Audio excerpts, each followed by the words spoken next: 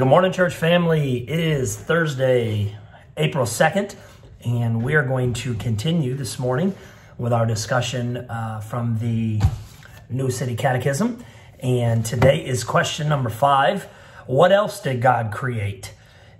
If you're following along in the app, you know that there's two answers. There's what they call the adult answer, it's a little bit longer, and then there's an abbreviated one that is for children. And the longer answer is God created all things by his powerful word, and all his creation was very good. Everything flourished under his loving rule. The children's answer is God created all things, and all his creation was very good. And we see this taught from Scripture in Genesis 1:31. And God saw everything that he had made, and behold, it was very good. This is what the Scriptures tell us. And in our last question and video from Tuesday, we talked about how and why God created you and I. And the two primary observations that we made were that God created us in his image, and God created us to bring him glory. And tomorrow, Pastor Aaron will tackle the issue of how we bring glory to God with our lives. But for today, let's talk a little bit about what else God created when he created. We see from our answer via biblical support that God created everything and that he simply did it by his word. He spoke and it came to be. That in and of itself is pretty fascinating when you think about it. When you read through the creation account in the early pages of Genesis, and the text literally says, and God said, and there was. And this is the scope of everything that he created, from the stars, the moon, the sun, the animals, the fish of the sea, the birds of the air, the heavens, the earth, even mankind. When God spoke and let us make man in our image, we talked about this on Tuesday. God spoke, God acted, and man came in to be. Now, it's not that God merely spoke and it came to be isn't important. It is. But I want to challenge us to think this morning about another portion of the statement that's made in our verse this morning of Genesis 1:31. It says, God saw everything that he had made, and behold, it was good. When God had completed his creating work, his observation was that all that he had created was not just good, but very good. 6 times prior to now, God has proclaimed that what he created was good. And it is now, following the creation of man and woman, that God looks upon all that he has created and declares it to be very good. The primary difference between good and very good here is the reality of what it is that God has created. And in creating man and woman, God had completed his pinnacle work. Creating man was the greatest work that God did. And that's a crazy statement when you think about it, because again, the scriptures tell us, he put the stars in place, and he spoke into existence the sun and the moon and the planets and all of the cosmos. And that's, it's mind-blowing. It's really difficult even really to wrap your head around. But then we see that the greatest thing that God created was mankind. And this goes back to our conversation on Tuesday about how, because we were created in God's image, we're the pinnacle of what God has created. And that alone gives us value, meaning, and worth in our lives. And so man's been created. Again, it's the pinnacle of God's creation. Think about, even when he made all of those things that we just referenced, the sun, the moon, the stars, the sky, the heavens, the earth, all the animals, all the fish, all the birds, everything that he created, those things were good. When he created man in his image, it was very good. We were the part of creation that was created not only to bear God's image, but to have relationship and fellowship with God. And it is at this point that God declares that all that he has created is very good. And a message like this might be kind of hard to hear today. In light of everything that we have going on, and just think of the world around us. But one of the things that I would say is, as I think of the Psalm where it says, "What is man that you are mindful of him?"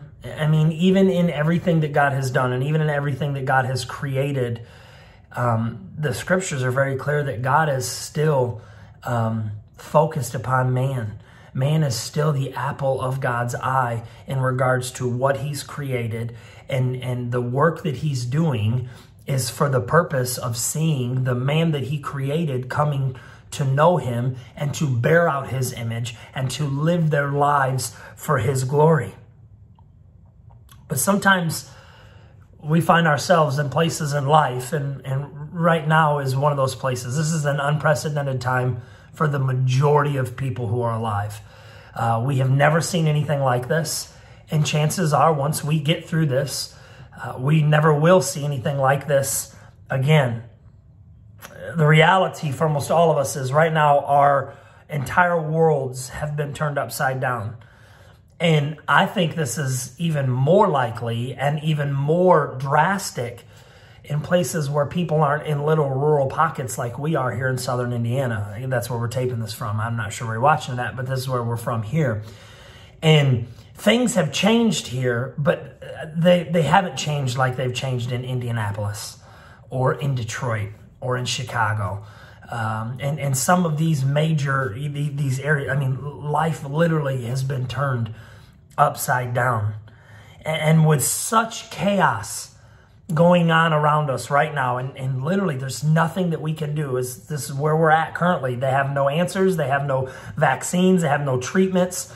They're just doing the best that they can to keep people alive who contract this disease. With so much chaos, with so much sickness, with so much death, with the numbers climbing, the death tolls are increasing, fear is growing amongst people. We might be hesitant to look around and imagine that at one time this place was very good, is what Scripture tells us. And the contents of this place, meaning what had been created, including you and I, was very good.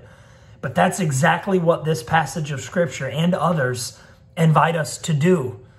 The word behold carries with it the idea of coming, of appreciating something upon gazing at or looking upon it. When you read Genesis 31, it's almost like God is inviting us to come alongside him and be mesmerized by all that he had done in creation at the end of the 6 days prior to resting on day 7. And again, on a day like today, or in this current just climate and crazy times that we're living in, it might even be hard to behold something that God has created, to step back and look at it and to be mesmerized and to be in awe of all that it is. But I want you to know that days like today help us, or can help us, to appreciate the way things were long before us. And I don't mean the generation or two before us. I don't mean with my grandparents or with my great-grandparents.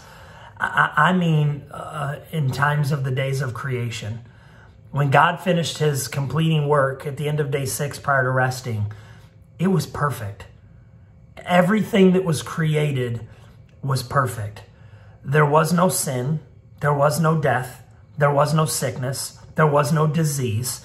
There was only perfect harmony and relationship between everything that God had created and God, and especially between the pinnacle of God's creation, mankind, and God. But I think I would submit to you this morning, days like today, as much as they can help us appreciate the way things were before, they also, for those who are in Christ, those who have placed their faith and trust in Jesus Christ, they give us encouragement, cause, and reason to look ahead and to long for the promises of Scripture. Consider with me the words of the Apostle John in Revelation 21, verses 3 and 4. He says this, "And I heard a loud voice from the throne saying, Behold, the dwelling place of God is with man. He will dwell with them, and they will be his people, and God himself will be with them as their God. He will wipe away every tear from their eyes, and death shall be no more. Neither shall there be mourning, nor crying, nor pain any more, for the former things have passed away. Did you catch it as I read it?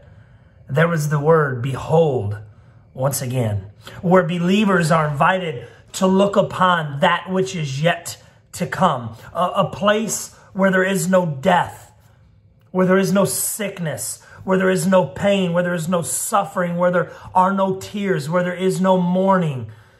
The scriptures tell us that God will be there. God will be there. God's people will be there. He will be their God, and they will be his people.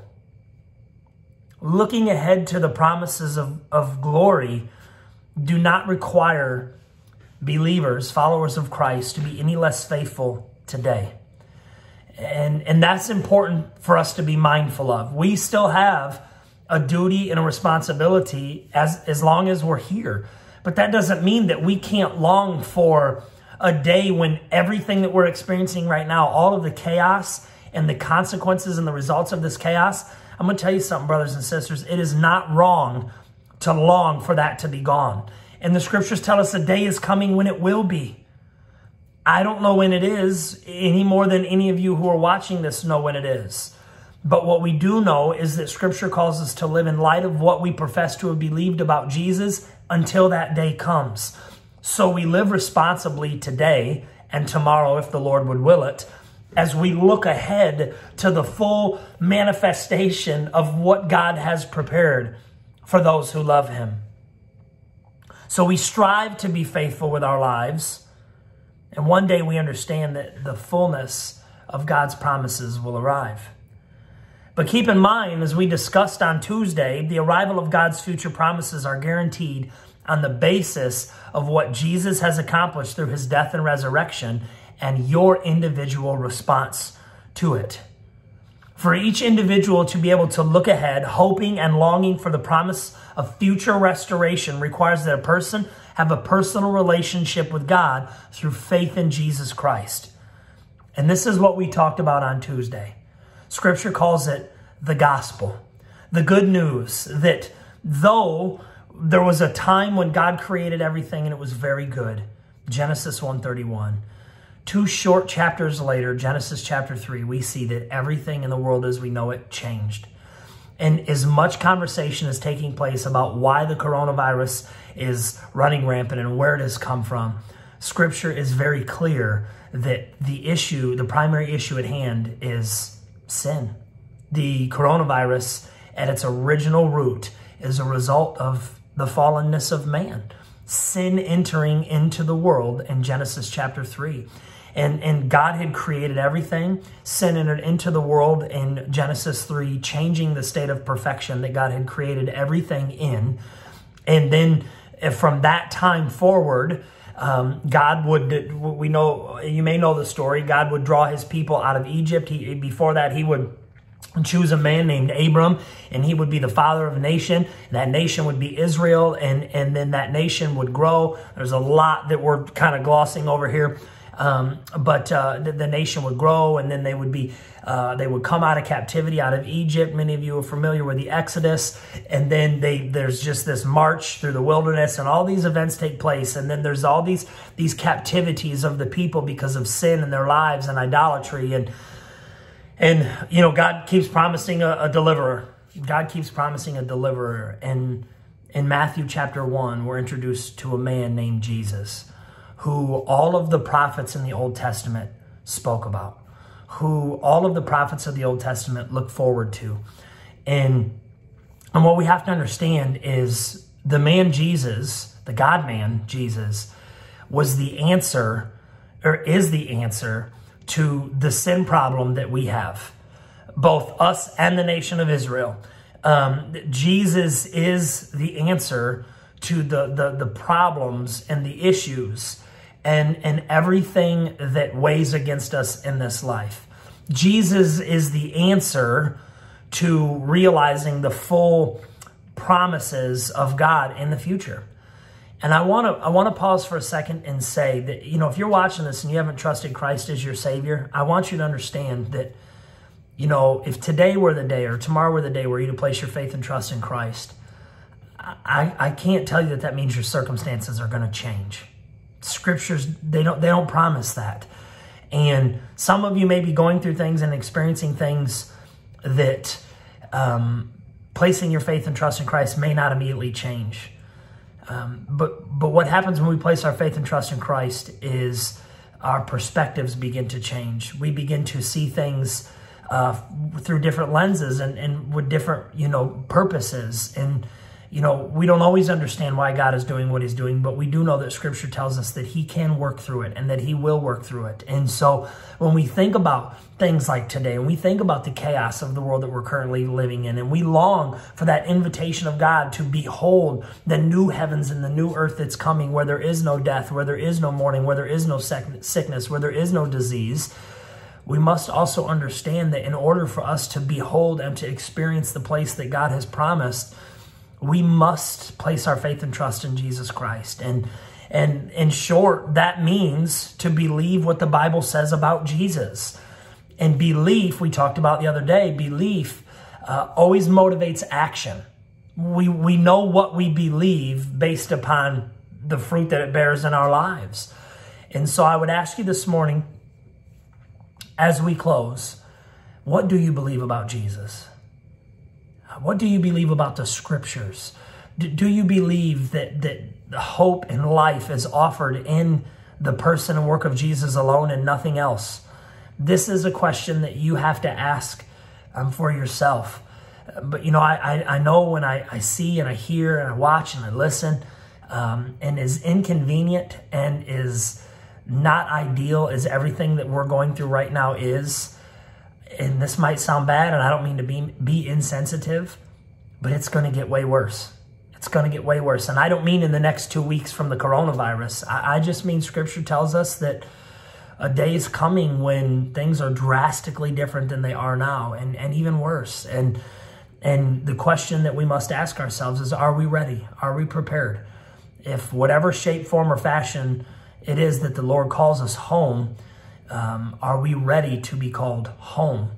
Are we being called to a realization of seeing and knowing the fullness of what God created originally and what he will create anew again in the future?